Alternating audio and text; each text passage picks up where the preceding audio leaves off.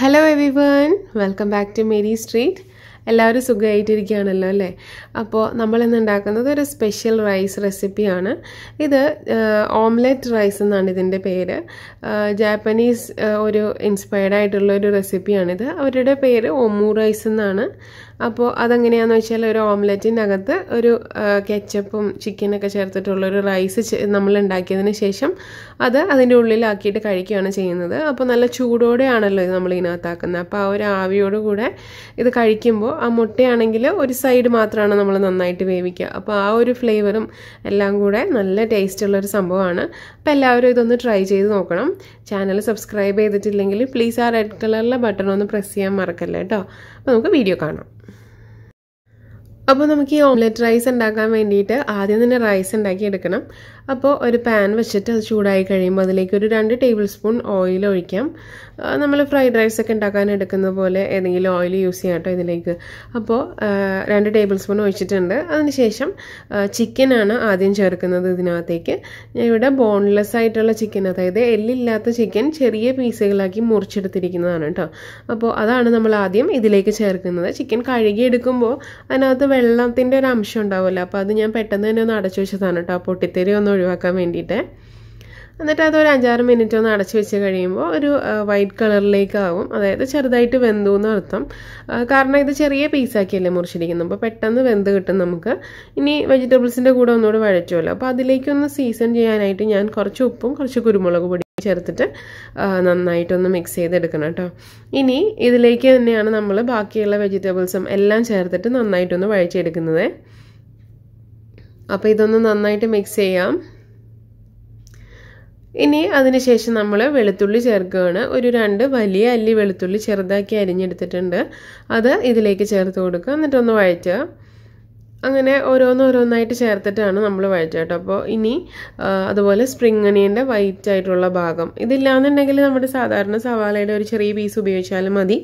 ഇനിയിപ്പോൾ ഇതിട്ടില്ലെങ്കിലും വിരോധമൊന്നുമില്ല കേട്ടോ, ആ സ്റ്റെപ്പ് വേണമെങ്കിലും ഒഴിവാക്കാം. കാരണം നമുക്കിഷ്ടമുള്ള വെജിറ്റബിൾസൊക്കെ ആഡ് ചെയ്ത് ഉണ്ടാക്കിയെടുക്കാമല്ലോ. കാരണം ഓരോരുത്തരും ഇതുണ്ടാക്കുമ്പോൾ കുറച്ച് ഡിഫറൻസ് ഉണ്ടാവും. കോമൺ ആയിട്ടുള്ള കാര്യങ്ങളെന്ന് പറഞ്ഞു കഴിഞ്ഞാൽ നമ്മുടെ കൂണും ചിക്കനും കെച്ചപ്പും ഒക്കെയാണ്. പിന്നെ ഇത് നമ്മുടേതായിട്ടുള്ള രീതിയിലാക്കി നമുക്ക് ചെയ്തെടുക്കാം, പിള്ളേർക്ക് ഇഷ്ടമാകുകയും ചെയ്യും കേട്ടോ. അപ്പോൾ അതൊന്ന് വഴന്ന് കഴിഞ്ഞപ്പോൾ അതിലേക്ക് ഒരു 2 ടേബിൾ സ്പൂണോളം ക്യാരറ്റ് അരിഞ്ഞത് ഞാൻ ചേർക്കുന്നുണ്ട്. കുറച്ച് ചെറിയൊരു ക്യൂബ്സാക്കിയാണ് അരിഞ്ഞിരിക്കുന്നത്. അപ്പോൾ അതുകൊണ്ട് തന്നെ അതൊന്ന് വഴറ്റി കിട്ടാൻ കുറച്ച് നേരം വേണം. അപ്പോൾ ഒന്ന് മൂടി വെച്ച് കഴിഞ്ഞാൽ പെട്ടെന്ന് അതൊന്ന് കുക്കായി വരും. അപ്പോൾ ഞാൻ ഈ ക്യാരറ്റ് ഒന്ന് ജസ്റ്റ് വഴറ്റിയതിന് ശേഷം ഇതൊന്ന് മൂടി വയ്ക്കാം കേട്ടോ. അപ്പോൾ ഒരു 2 മിനിറ്റ് കൊണ്ട് തന്നെ പെട്ടെന്ന് അതൊന്ന് ചെറുതായി വെന്ത് കിട്ടും. കാരണം നമ്മൾ അരി ഓൾറെഡി വേവിച്ച് വെച്ചിരിക്കുകയാണ് ഇവിടെ. ബസ്മതി റൈസ് ഓൾറെഡി ഉപ്പിട്ട് വേവിച്ച് വെച്ചിരിക്കുന്നതാണല്ലോ. അപ്പോൾ അതിനി കുക്കാവാനില്ല. അപ്പോൾ ഈ വെജിറ്റബിൾസൊക്കെ അത്യാവശ്യം നന്നായിട്ട് സോട്ട് ചെയ്തതിന് ശേഷമാണ് നമ്മൾ ചോറ് ചേർക്കുന്നത് കേട്ടോ. അപ്പോൾ ക്യാരറ്റ് ഒന്ന് ചെറുതായി ഇതായിട്ടുണ്ട്. ആ സമയത്ത് ഞാൻ 2 കൂൺ അരിഞ്ഞതാണ്, മഷ്റൂം 2 എണ്ണം അരിഞ്ഞത് ചേർത്തിട്ടുണ്ട്. ഇനി അതൊന്ന് വഴറ്റി തന്നെ വേവിച്ചെടുത്താൽ മതി. ഇനി മഷ്റൂം ക്ലീൻ ചെയ്യുന്നതും അതുപോലെ ഇത് വെച്ചുള്ള വേറൊരു റെസിപ്പി ഞാൻ ഇതിന് മുമ്പ് ചെയ്തിട്ടുണ്ട്, കാണാത്തവരൊന്ന് കണ്ടു നോക്കാം കേട്ടോ. അപ്പോൾ ഇതൊന്ന് നന്നായിട്ടൊന്ന് മിക്സ് ചെയ്ത് കൊടുക്കുക. ഒരു 4-5 മിനിറ്റ് മതിയാവും മഷ്റൂം കുക്കാവാനായിട്ട്. അത് അടച്ചു വയ്ക്കേണ്ട ആവശ്യമൊന്നുമില്ല. അപ്പോൾ ഒരുപാട് വെള്ളം വരും അതിൽ നിന്ന്. അല്ലാതെ തന്നെ ഒന്ന് തുറന്ന് വെച്ചിട്ട് നന്നായിട്ട് വഴറ്റി കൊടുത്താൽ മതി. ഇനി അതിലേക്ക് കുറച്ച് ക്യാപ്സിക്കം അരിഞ്ഞത് ചേർക്കുന്നുണ്ട്. നിങ്ങൾക്ക് കുറച്ചുകൂടെ കളർഫുൾ ആക്കണം എന്നുണ്ടെങ്കിൽ ഇതിനകത്തേക്ക് ബാക്കി മഞ്ഞ, ഓറഞ്ച്, ചുവപ്പ് അങ്ങനെയുള്ള ക്യാപ്സിക്കം ഒക്കെ ആഡ് ചെയ്യാം. ഞാൻ കയ്യിൽ ഇപ്പോൾ ഗ്രീൻ മാത്രമേ ഉള്ളൂ, അത് മാത്രമേ ചേർത്തിട്ടുള്ളൂ കേട്ടോ. അപ്പോൾ ഞാൻ കുറച്ച് ഉപ്പും അതുപോലെ തന്നെ കുറച്ച് കുരുമുളക് പൊടിയും നമുക്ക് ചേർത്ത് കൊടുക്കാം. കാരണം നമ്മൾ ആ ചിക്കനിലേക്കുള്ളത് മാത്രമല്ലേ ചേർത്തിട്ടുള്ളൂ. അപ്പോൾ ആ റൈസിനും ഒരു എരിവ് വരുന്ന പാകത്തിലും ഈ പച്ചക്കറികളിലേക്കും കൂടിയായിട്ട് കുറച്ച് ഉപ്പും കുരുമുളകും കൂടെ ചേർക്കുവാണ് കേട്ടോ. അരി വേവിച്ചപ്പോൾ ഓൾറെഡി ഉപ്പിട്ടാണ് വേവിച്ചിരിക്കുന്നത്. അപ്പോൾ ആ ഒരു എരിവ് മാത്രം കൊടുത്താൽ മതി അധികം. ഇനി സ്പ്രിംഗ് ഒനിയൻ്റെ ആ പച്ച ഭാഗം കട്ട് ചെയ്ത് ഇതിനകത്തേക്ക് ചേർക്കുന്നുണ്ട്. ഇനി നിങ്ങൾക്ക് മല്ലിയില വേണമെങ്കിലും ചേർത്തിട്ടുണ്ടാക്കാം, അത് വേറൊരു ഫ്ലേവർ ആയിരിക്കും. നമ്മുടേതായ രീതിയിലേക്ക് ഇനി ഉണ്ടാക്കി ചെയ്യാമല്ലോ. അപ്പോൾ ഈ സമയമായപ്പോൾ വെജിറ്റബിൾസ് എല്ലാം അത്യാവശ്യം ഒന്ന് റെഡി ആയിട്ടുണ്ട്. ഇപ്പോൾ നമ്മൾ വേവിച്ച് വെച്ചിരിക്കുന്ന അരിയാണിത്. ബസ്മതി റൈസാണ് എടുത്തിരിക്കുന്നത്. ഒരു കപ്പിൻ്റെ 1/3 ഭാഗമാണ് ഞാനെടുത്ത് വേവിച്ചിട്ടുള്ളത് കേട്ടോ. ഇനി നമ്മൾ ഫ്രൈഡ് റൈസ് ഒക്കെ ചെയ്യുമ്പോൾ ഒത്തിരി തണുത്തിട്ടാണ് ഇത് ഇതിലേക്ക് ചേർക്കുക അല്ലേ. ഇതിനകത്ത് കുറച്ച് ചൂടുണ്ടായാലും കുഴപ്പമില്ല. ഇനിയിപ്പോൾ വേവിക്കുമ്പോൾ കുറച്ച് വേവ് കൂടിപ്പോയാലും കുഴപ്പമില്ല. കാരണം ഒരു കുഴഞ്ഞ റൈസാണ് ഇതിന് കുറച്ചും കൂടെ നന്നാവുക കേട്ടോ. എൻ്റെ ഇപ്പോൾ അത്യാവശ്യം കുറച്ചൊരു ചെറു ചൂടുള്ള ചോറാണിത്. അപ്പോൾ അതും കൂടെ ചേർത്ത് നന്നായിട്ടൊന്ന് മിക്സ് ചെയ്തെടുക്കാം. ഇനി മെയിനായിട്ട് ഇതിൻ്റെ പേര് കെച്ചപ്പ് റൈസ് എന്നാണ്. അവർ ഒരുപാട് കെച്ചപ്പ് യൂസ് ചെയ്തിട്ടാണ് ഇത് ഉണ്ടാക്കുക. അപ്പോൾ നമുക്ക് കഴിക്കാൻ പറ്റിയ പരുവത്തിൽ കുറച്ച് കെച്ചപ്പ് ആഡ് ചെയ്യാം. ഞാനൊരു 2 ടേബിൾ സ്പൂൺ കെച്ചപ്പാണ് ചേർത്തത് കേട്ടോ. ഇനി അത് എങ്ങനെയാണ് ചെയ്യേണ്ടതെന്ന് വെച്ചാൽ നന്നായിട്ട് ഫ്ലെയിം കൂട്ടി വെച്ചിട്ട് ശേഷം തീ നന്നായിട്ട് കൂട്ടി വെച്ചിട്ട് ഈ കെച്ചപ്പ് നടുക്ക് കുറച്ച് സ്പേസ് ഉണ്ടാക്കി അവിടെ ഇട്ട് കൊടുക്കും. ഇനി അത് നന്നായിട്ടൊന്ന് അവിടെ കിടന്ന് ഇങ്ങനെ എന്താ പറയുക തിളയ്ക്കുന്ന പോലെ ഇങ്ങനെ ബേൺ ആവുന്ന പോലെ ആകുമ്പോഴേക്കും ചോറ് കൂട്ടി ഇളക്കിയെടുക്കുകയാണ് ചെയ്യുന്നത് കേട്ടോ. അപ്പോൾ നന്നായിട്ടൊന്ന് മിക്സ് ചെയ്ത് കൊടുക്കുക. അത് ആ കെച്ചപ്പ് ചോറിലേക്കെല്ലാം നന്നായിട്ട് പിടിക്കുന്ന പാകത്തിനൊന്ന് മിക്സ് ചെയ്തെടുക്കുക. ഇപ്പോൾ ഉപ്പെല്ലാം ഒന്ന് ചെക്ക് ചെയ്ത് ശരിയാക്കുക. ഉപ്പ് ഓൾറെഡി ഉണ്ടാവും, കാരണം നമ്മൾ ചിക്കൻ ഇത്തിരി ചേർത്തു, പച്ചക്കറികൾക്ക് ഇച്ചിരി ഉപ്പ് ചേർത്തു, പിന്നെ ചോറ് നേരത്തെ ഉപ്പ് ചേർത്താണ് വേവിച്ചത്. അപ്പോൾ ഉപ്പ് കറക്റ്റായി കാണും.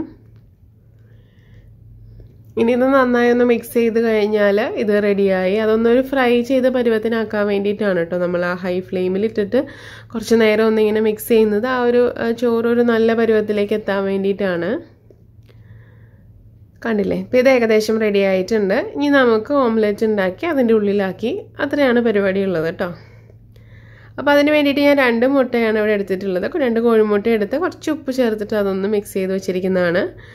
ഒരു റെഡ് കളർ ഉണ്ട് കേട്ടോ സൈഡിൽ. അത് ആ കെച്ചപ്പ് എടുത്ത സ്പൂൺ കൊണ്ടാണ് ഈ മുട്ട വെട്ടിയത്, അതുകൊണ്ടാണ് കേട്ടോ അങ്ങനെ വന്നിരിക്കുന്നത്. അപ്പോൾ അത് ഇനി നന്നായിട്ടൊന്ന് പരത്തി കൊടുക്കുക എല്ലായിടത്തും. അവർ ശരിക്കും ഇതിങ്ങനെ ചിക്കി എടുത്തിട്ട് ഇങ്ങനെ സ്ക്രാമ്പിൾഡ് എഗ് ഫ്രൈ എന്നാണ് പറയുക. അതായത് ഇങ്ങനെ നന്നായിട്ടൊന്ന് ഫ്ലഫി ആക്കി കൊടുക്കും ഇട്ടതിന് ശേഷം. ഞാൻ പൊട്ടിപ്പോകുമെന്ന് വിചാരിച്ചാൽ അങ്ങനെ ചെയ്തിട്ടില്ല കേട്ടോ, ഇട്ടിട്ട് അനക്കാതെ വെച്ചിരിക്കുകയാണ് സംഭവം.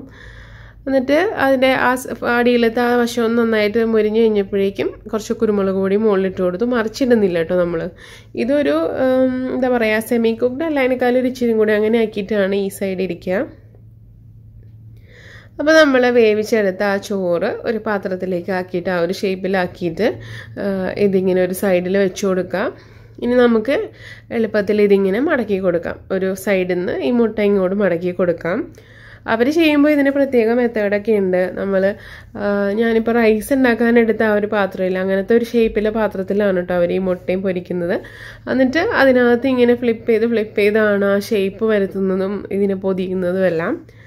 പ്ലേറ്റിലേക്ക് ആക്കുന്നതും അങ്ങനെ തന്നെയാണ്. പക്ഷെ നമുക്ക് ചെയ്യാൻ പറ്റിയ രീതിയിൽ ഉണ്ടാക്കിയെടുക്കുക എന്നുള്ളതാണല്ലോ.